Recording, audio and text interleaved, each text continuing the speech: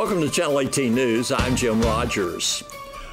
All students and staff in the Sulphur Springs Independent School District will be released an hour early on Friday of this week. Buses will also run 1 hour ahead of their regular schedule. Sulphur Springs Independent School District asks all families to please make adjustments for the early dismissal this Friday. Plant process fabrication will begin operations today in facilities built and owned by Sulphur Springs Economic Development Corporation in the Pioneer Business Park. PPF is a division of Plant Process Equipment Incorporated, a privately held engineering, construction, and operating company specializing in projects for chemical, petrochemical, petroleum, biofuel, and green energy industries. EDC Director Roger Figley stated that the city is thrilled to have a company of such high quality choosing to relocate in Sulphur Springs and Hopkins County. PPF will begin hiring immediately. They plan to employ about 150 when they are in full operation. The Sulphur Springs location will manufacture equipment to produce methanol products for Ohio and renewable fuel products for Oregon. There will be a job fair later this week at the plant. We will announce that as information is given to us. Contact Texas Workforce Commission for more information about applying for a job at Plant Process Fabrication. The Hopkins County Museum and Heritage Park held Indian Summer Days and the Dutch Oven Cooking Contest this past Saturday. The blacksmith shop was open, butter churners and grist mill were also in full swing. Dutch oven cooks were at work, and most of them had completed their work by 11 a.m. Whichever pot looks, the food that's cooking looks the best in the pot. So it's an appearance thing. Yes, yes. That must be a rough job. It's going to be hard. It's going to be a hard decision. We've done 4 and we're already confused. All right. We'll get it figured out though. Oh yeah. Okay, can I get your name, please? Carrie Harmon. Shirley Moreland. Thank you. Thank you. Okay,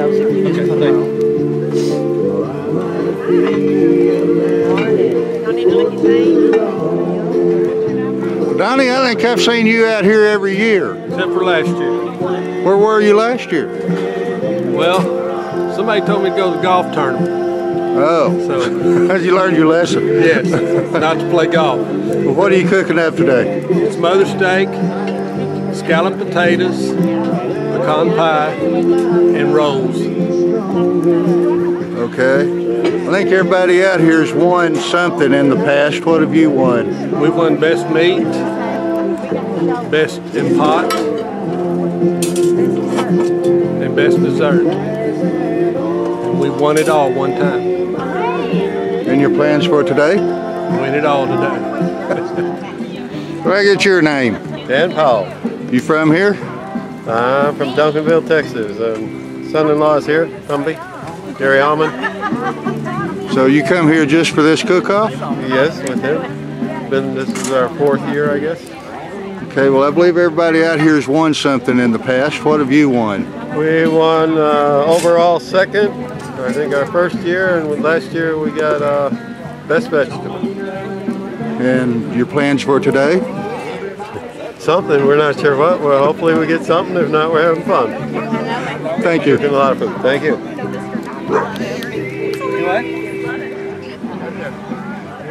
Which one of you is the chief cook? We both are. We're a team. Well, what's your name? I'm Sharon Richmond from Fort Worth. She entered and I nominated. We did the opposite last year. Last year she won a free entry from the cooking class. So. So y'all from here? Fort Worth. From where? Fort Worth. Fort Worth? You come here just for this cook-off? Just for this. We came to the cooking class. That's how we met. Was at the Dutch Oven cooking class 2 years ago. And Diane won a free entry fee to this. And she didn't own a Dutch oven. so that's how we got started. It smells good too. Good job. Thank you. What's your name? Hunter. Where are you from? Here, Sulphur Springs. You live in Sulphur Springs? Well, how long have you been cooking Dutch oven? This is my 1st year. You like it? Yeah. You like eating it, don't you? Yeah. And these your parents? No, This is my nephew. Your nephew, okay, and what is your name? Chris Wilson. And yours? And I'm Brittany Wilson. And I believe everybody out here's won something in the past. What have y'all won? We won Best Dessert. I've never won anything. This is, but he's won.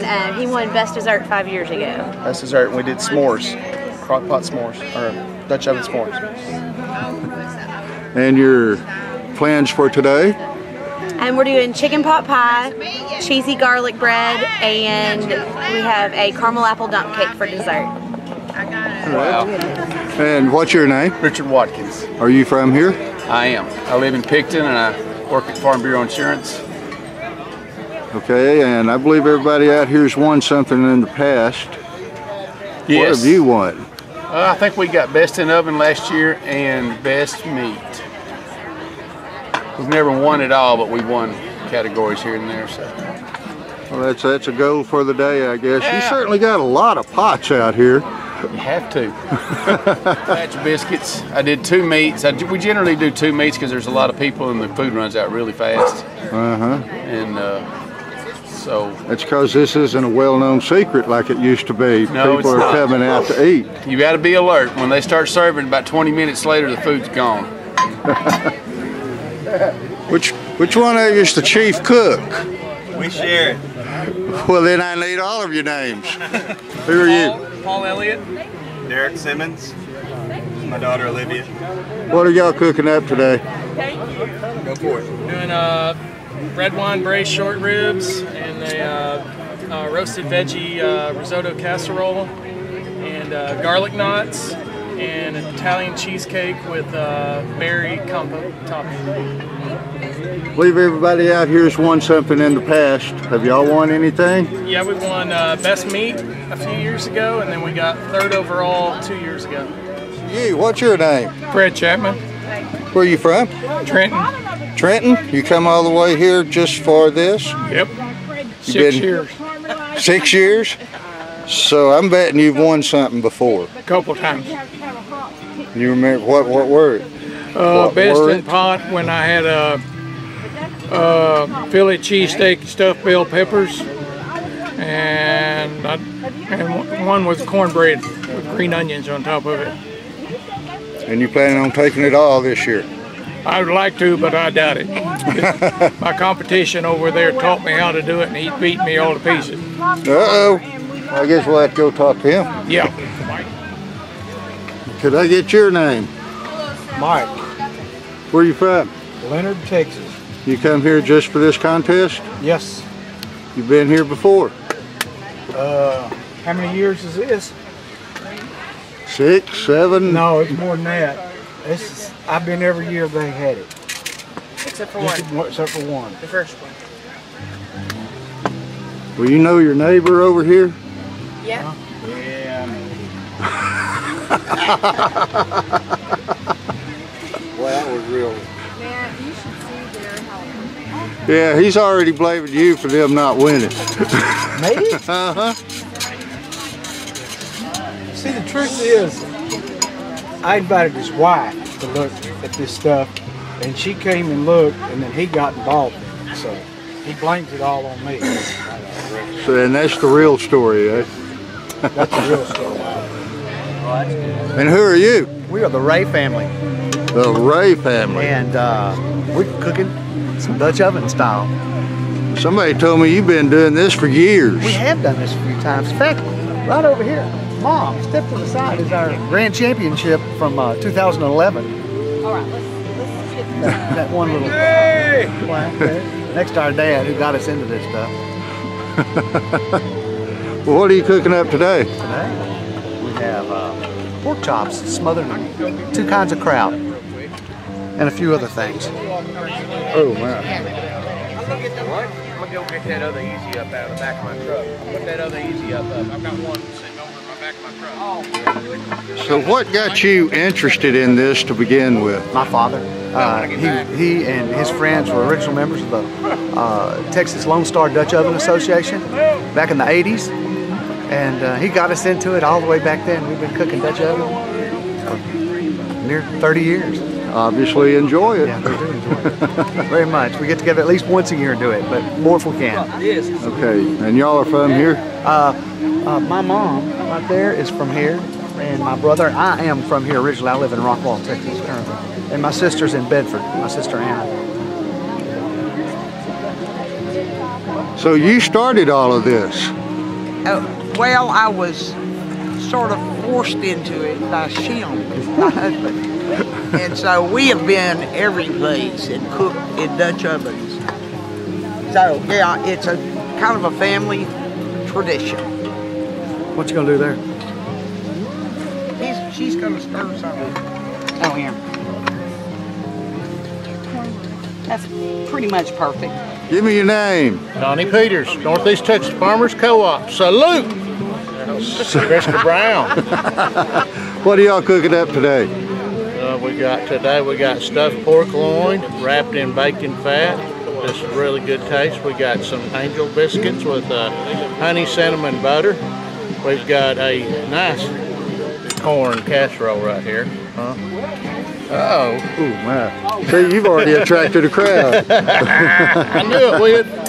And then we have an apple cobbler, and like everybody says with apple cobbler, said, man, that'd be good with some vanilla ice cream. We're gonna have vanilla ice cream to go with it, so it won't get much better than that today. Well, I believe everybody out here's won something in the past. What have you won? I believe so, yeah. What have y'all won? Well, last year we got second place, so there's one spot for us to be able to get to be any better than that. So we're just hoping to have a good time and everybody likes what we made to eat. Morning. Hi, Good morning. How are you? And who are you? Tim Berger and my wife Kathy. Where y'all from? Miller Grove. Miller Grove. You come all the way to the big city for this competition? Sure did. Been coming for several years. What are you cooking up today? We got a meatloaf and a corn casserole, cornbread, and apple bread pudding. Okay, I believe everybody out here has won something in the past. What have y'all won? One with meatloaf 1 year and one with the same corn casserole 1 year, and then last year we got third overall. And this year you're hoping for? No, we're gonna win this year. We're not hoping, we're gonna win. Smells good. It smells great. Who are you? I'm Paul Hitt. Where are you from? I'm from Sulphur Springs. All right. Well, what is that we were just looking at? It's a, what do you call it? Balsamic chicken. And what's your name? My name is Ch18. What's your name? My name is Zachary Pearson. Okay, y'all have all been out here before? Yes, sir. I think everybody out here has won something in the past. What have y'all won? We won best meat in second place about 4 years ago. And we cooked in the Chuck Wagon cook-off in May, and we won second place with chicken fried steak. So he won third place last year doing the youth division. So we're here just, the winning part of it is people liking your food. That's it. So y'all obviously enjoy this. Yes, sir. We sure do. And them pinto beans are the bad mama jamma. In the Dutch Oven Cook-Off, Donnie and Katie Martin won Best in Pot. First place winners in the meat category, Diane Flagtrot and Sharon Richmond. Brittany and Chris Wilson were first in vegetable. Richard Watkins won first in bread, and Melinda and Paul Hitt were first in dessert. In the youth division, Hunter Warren placed first, Michael Wood second, and Petey Price third. Dropping in the KSSD studios this morning from our hospital, longtime officer and employee there, Sherry Moore, and our brand new OBGYN doctor, Tiffany Gable. We have a new doctor, Tiffany Gable, is that right? Yes, ma'am. Good morning, and thank you for coming. Good morning, thank you for having me. I want to know when you got to Sulphur Springs and what route you took to get here. What route? Oh, goodness, the hardest question first, because I'm directionally challenged, excuse me. I arrived here the week before school started, so the week of August 16th. We moved in just before school started to make sure the kiddos got situated. Started work here September 1st. I came up 30 and then exited Hillcrest, came across the hospital, Airport Drive, because I'm near the the hospital where I live. Okay, which is perfect. Yeah, close to work. Ideal for me. So you are not a Texas gal. Not by birth, but spent most of my life here. So I'm sure there's a bumper sticker that says that makes it okay. That I spent most of my life here. I can be Texan by claim. You sound Texan enough. Awesome. I'll take that. Although you come from California. I do. Yes. I guess I'd like to know, how you wanted to get to be a doctor and the field that you went into. Sure. Well, actually, I grew up wanting to be a dentist. Interestingly enough, I knew I wanted to do stuff with my hands and help people. As I kind of got further into college in my first couple years, I thought, I kind of want to work on the whole body. And then as it came to picking specialties and things like that, taking care of a woman, which in turn takes care of the whole family, was huge to me. So that became a calling. Plus, I got to watch my baby brother be born when I was 14 years old, and I think that probably had some sort of indelible print upon me. That was a pretty magical moment to share with anybody. Okay, so newly on staff at our hospital, an OBGYN, Tiffany Gable. Yes, ma'am. And tell us about your training along the way. Training. So I went to Texas A&M University, whoop, and that's actually when they were still doing bonfire, so I get to claim that. I was up there on stack. I was out there cutting down trees with my dormitory, which was Hobby Hall. Actually lived on campus all 4 years, which is huge and heroic, but it was just too much fun to leave, so I didn't. After that, I went to medical school in San Antonio. And then I did part of my OBGYN training at Parkland St. Paul, which is, they're now merged, a small private hospital with UT Southwestern and Parkland. And then I did my final year of training in the Carolinas. Okay. So all across the country. Okay. And tell us about your experience before coming here. Before coming here, I was in Corsicana for 6 years, another small town. Super fun. We just enjoy being able to get to our kiddos' activities and be involved and not sit in traffic and smiling faces, and we just wouldn't trade that for the world. So when we look for a new job, that's what we were looking for, is another small town. I just love hearing that, Sherry, not only for just young couples who are finding the value of the small town that maybe once they wanted to get away from, but professional people like Tiffany coming to help out in our small towns. It's very unique. One of my favorite holidays now is Halloween, when I get the kiddos shuffling by and I see whole groups of kids that I've delivered and they look up and they smile. That's pretty special, and I don't think that I would get that in Dallas or Plano or anywhere else. There's just too many faces to recognize the few that you impacted, but here they're everywhere you look. So true. And tell me where your office is. I'm officing as of next week with Dowdy and Fielder, so I'll be in the same office right across the street from the hospital, or right across the way, I should say. This is the last week that I'm in the primary care clinic. Just some slowdowns with credentialing required me to be in a different office at first, but as of next week I'll be there with them. Okay.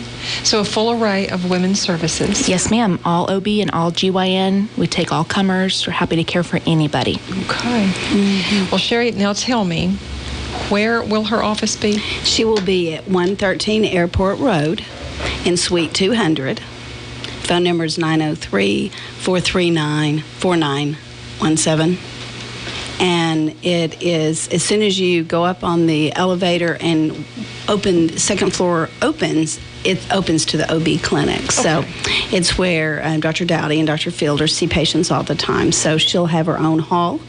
And so she'll be taking care of patients there. I think she's helped with some deliveries already. Yeah, probably. Caught a couple babies already. Yeah, yes, ma'am. And what she's not telling you, and it's obviously, I will tell you because I know the story, she actually came to Sulphur Springs before she went to Corsicana and looked at our town, and it just wasn't the right time, obviously. And so she came looking for us this time around. And so we lost an OB in July. She moved to Louisiana and had an opportunity to practice with an old schoolmate, and just felt like that was what she wanted to do. So we were left without a female OB and going, oh goodness Lord, we need a female OB in Sulphur Springs. And so things were closing for her at Corsicana, and it was an opportunity. And so she came to us, and she bought her house over the phone without even seeing the pictures. That's right. So she actually bought the old Mitchell place where Dr. Chris and Terry Mitchell live on Pipeline. Okay. So it's right by the hospital. So she's wanted to come here for a while. So I think it's kind of exciting to have her. Well, we're going to welcome, and I'm so sorry we're short on time, welcome Tiffany Gable and her family to Sulphur Springs, and you can now be Sulphur Springs Wildcats. Awesome. We love it. Yeah, my son Alex Cooper said that he's a Wildcat already, and I thought, oh, you already know. That's great. I love it. He is. So, and thank you for coming in today. Thank you. Thank you again. Sherry. Thanks for having us. And we will be seeing you out and around our hospital. You will be seeing us. Here's Don Julian with sports. Lady Cats volleyball coach Justin Manis said that his team did what they needed to do as the Lady Cats rolled over Marshall 3-0 Friday in Wildcats Gym.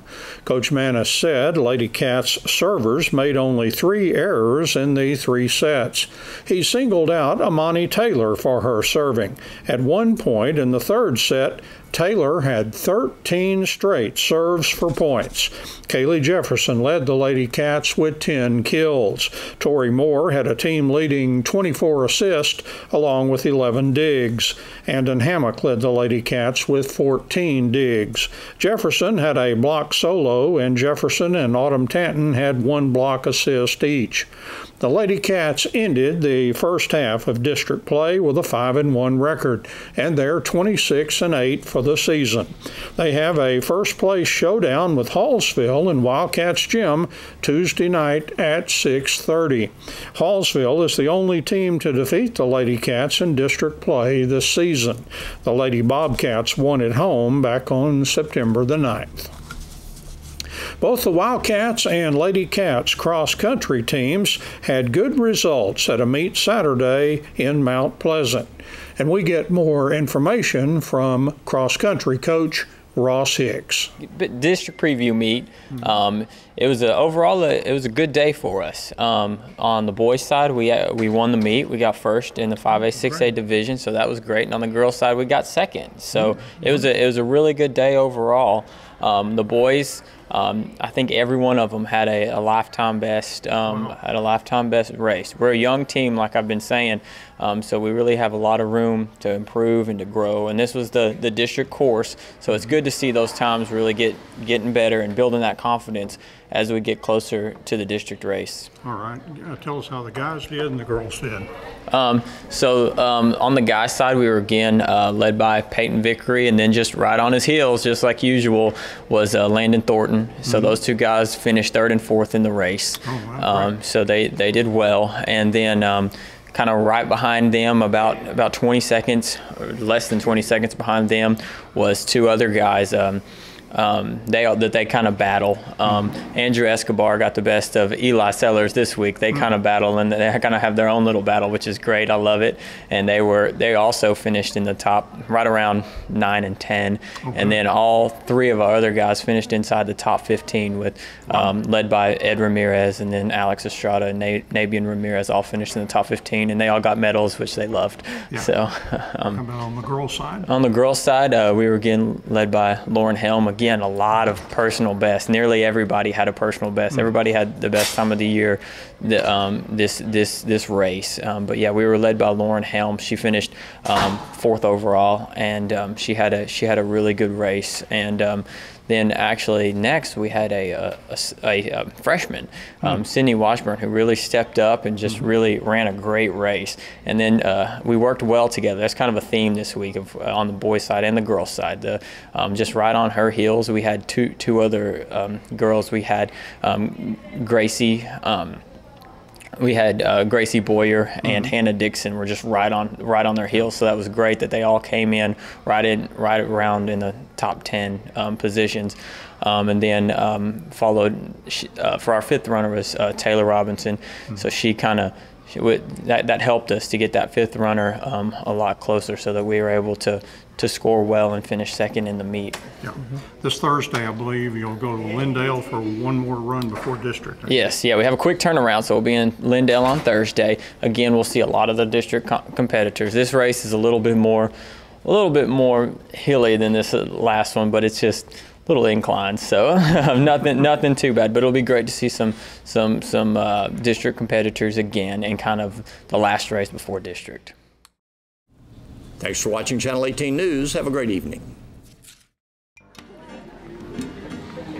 Well, you know, after I made this flag, after I had my flag made and it was accepted on June the 14th, 1777, was the first time that the government ever made a law about flags. And they said it will have 13 stripes alternating red and white. It will have a field of blue with 13 stars on it. They did not say which stripe was first. They didn't say how the stars were organized. But that was the first flag.